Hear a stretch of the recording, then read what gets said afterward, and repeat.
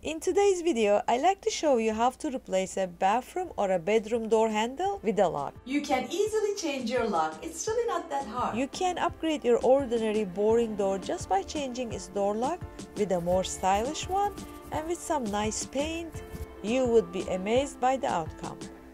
Changing a door lock is one of the easiest DIY job you can tackle. The only tool we need is a Phillips screwdriver. Here are the parts that come with the new door lock set. This is the latch, and you have these two small screws to install it. There are two handles. This one has a spindle in the middle and goes outside of the room. This second handle with the lock button faces the inside of the room that you want to lock. In my case, it's my bathroom, and you use the long screws to install these handles. It's that simple and also cheap. I think I only pay around $20 for this set. I already removed the old lock just by unscrewing those 4 screws.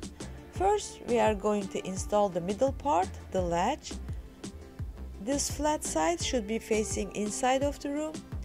Using the 2 small screws, we secure it in place.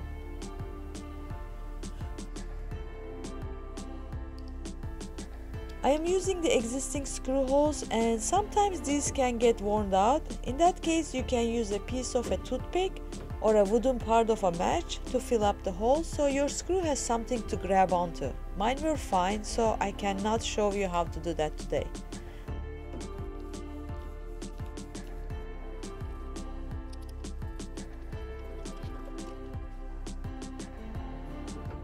This handle with a spindle goes to the outside of the room.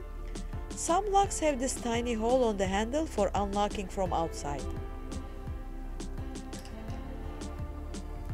If you just try to insert it through the hole, it won't work. As you can see, it won't fit. You need to press the bolt inwards to clear the opening, then you can line up the spindle and the 2 mounting screw housing with the proper holes and feed them through.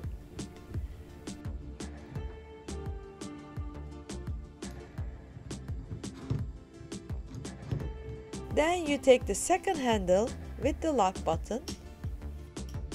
There's a lever inside. You see, I move it. That should line up with the end of the spindle.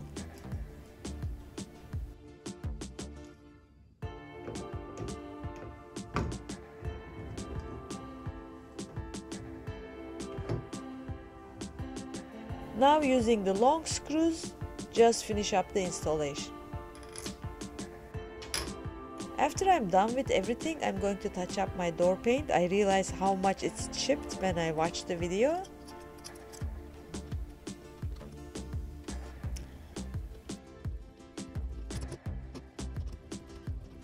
Please don't forget to hit the like button to help my channel.